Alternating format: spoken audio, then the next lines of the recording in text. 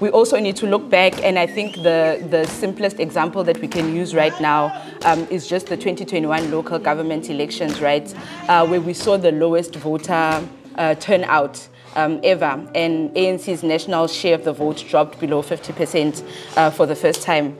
And we saw that voters that previously voted for ANC chose to withhold their vote instead of voting for a different party.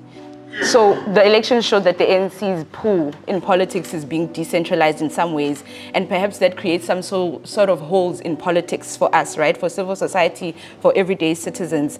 And so what opportunities does this present to us, right? Those are the things that we need to start thinking about, especially as civil society. We've got this pool, especially working at community level, and we've got the trust of the community members that we live around. Citizens is a solution. As activists, we must have a delegation of civil society to say, we go there in their sittings and convince them, right, on what decision that they can take, but not participate in their be members. We use our vote as a trade-off. Is to say that the state must, respond to our demand. Then once they respond to our demand, then we know that we are ready to give them the vote. That speaks to the program of action from now till the vote day, the voting date. Let's use what we have. For instance, let's use arts to campaign, because art, you can get a message through. It's easy to send a message through art, like music, like poetry, like those dancing, like acting. And also, we must also be consistent.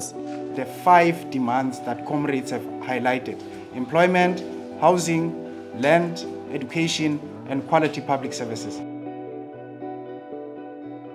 And threats, the context that we can expect this year are things like fake news, misinformation. I heard the youth cohort speak earlier about that, about telling our own stories, using our own mediums, right? Another threat would be continued dysfunctional coalition governments leading to poor service delivery and governance. And then there's a need to ensure that democratic institutions like the INC maintain their independence and capacity, right? And their transparency, which is part of the work that My Vote Counts do and many other organizations do. I think it's very important, but also civil society working in our own different thematic areas and spaces, when that comes together in the greater picture, right? If we've got a single, like in this space where we create strategic objectives, and then we go onto our own organizations and we say, how do we reach this objective based on our own objectives of what we deal with in the different thematic areas that we focus on. This moment also calls for civil society to consider all the threats and possibilities in order to be able to adequately prepare for any possibility, right? And most of all, civil society to consider the new environment within which we operate now.